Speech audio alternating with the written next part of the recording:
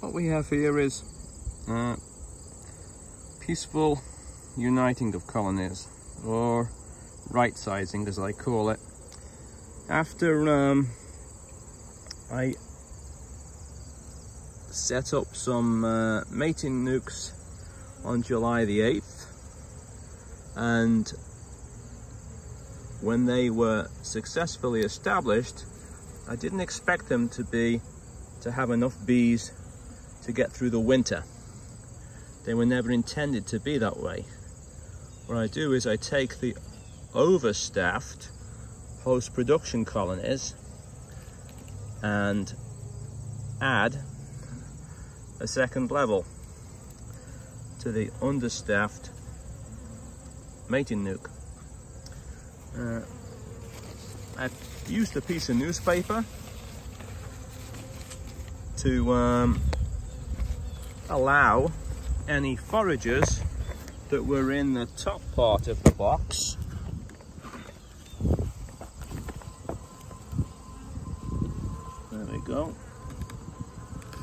to go back to their own hive. This was done in the same yard.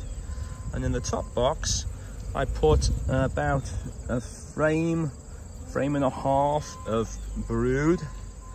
The outer two frames are honey, and this one is a partial one of pollen.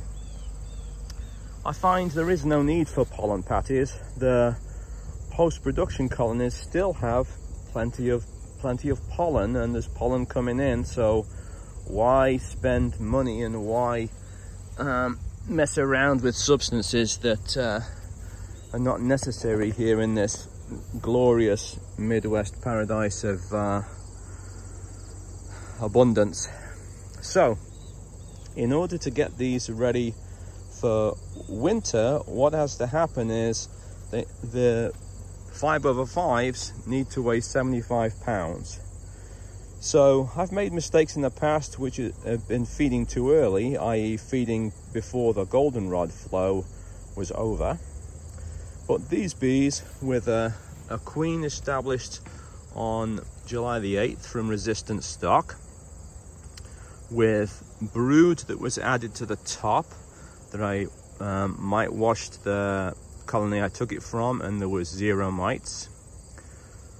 And then drawn frames. All that needs to happen is they need to make their winter bees, and this top box needs to be completely full, chock-a-block full of honey and feed. And I found that if I took that top box off and weighed it, which I don't do by itself, if that was full of feed, it would weigh about 40 pounds by itself.